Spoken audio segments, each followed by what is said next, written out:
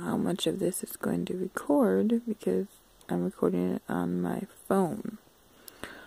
But I'm so tired. Then why are you recording video? Go to sleep, little girl.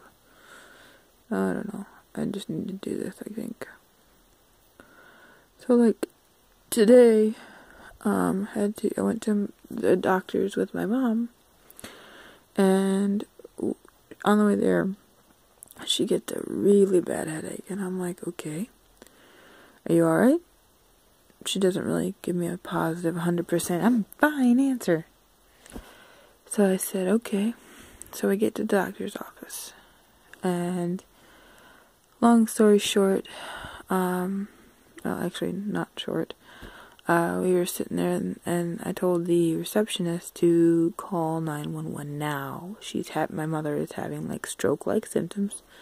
Thank God she wasn't, but so then the receptionist doesn't, like, she doesn't call, and I'm like, why did you not call? But anyway, she doesn't call, and I'm like, okay, I go back up there, and she calls in 10 minutes after I told her, and she's like, well, I'm calling right now. I'm like, no, you needed to call when I told you needed to call because it's an emergency, and I told you she was having stroke-like symptoms. Minutes count. You need to do it then. She's like, why are you yelling at me? I'm like, because you're stupid. You're stupid. Why would you not? Somebody tells you, call 911 now. The patient is having stroke symptoms. You in the medical field know certain things about stroke. Know seconds count. Know that you have to act fast. Know these things. She didn't do it. So then I was like, F this ish. I'm like, I'm going to take her and put her in the car and take her to the emergency room myself. If I have to carry her on my back, I'm going to do it.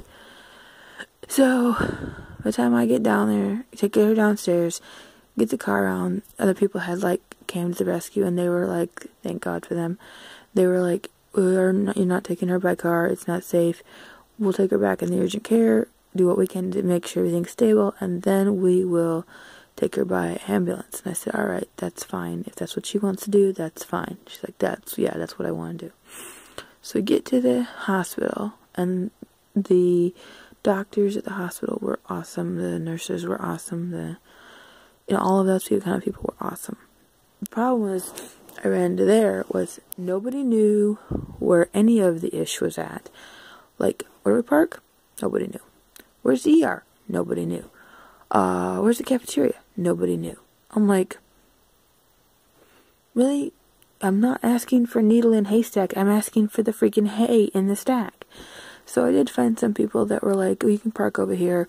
Some people were like, well, hey, this is the way to the ER. Some people were like, well, this is the way to the cafeteria. I'm like, thank you so much. So, thank God, whatever. Her mom, all the tests, preliminary tests came back. She didn't have a stroke, not even a tiny one, as far as they can tell. It's just a complex migraine. They're going to kind of address that and some other things, check out some other things, make sure nothing else scary is going on, and that's that. And I'm like, okay, that's super cool. So she's staying a night in the hospital just to make sure that she's, fine. Like, that's perfect by me.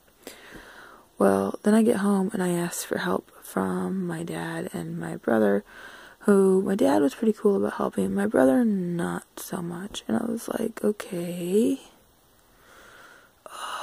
And they were like, well, why are you grumpy? Why are you dissatisfied? I'm like, I've been at the ER for 9 hours. I've been at the ER for 9 hours dealing with this situation. Oh, well, you're still not allowed to be grumpy. I'm like, wait a minute. I'm not allowed to feel something. I'm not allowed to be, stressed out. I'm not allowed to be any kind of moody because I'm just not. No,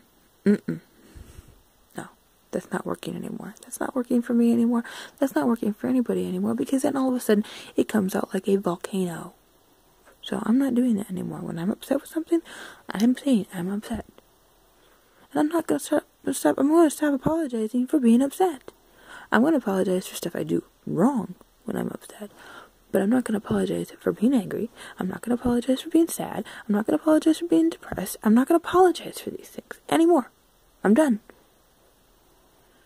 You know, I got really scared today. I overreacted in being scared because it ended up being nothing to be scared about. But she was numb on the right side of her face and tongue and stuff. She wasn't moving her mouth properly. She wasn't moving her arms properly. She wasn't moving her legs properly. My mother wasn't. And it really scared me. I'm like, it's barely been over a year that I had to sit and watch my aunt, my best friend, my second mom, my whatever, take her last breath. And then wasn't allowed to have any kind of emotions about it because I was just supposed to be happy.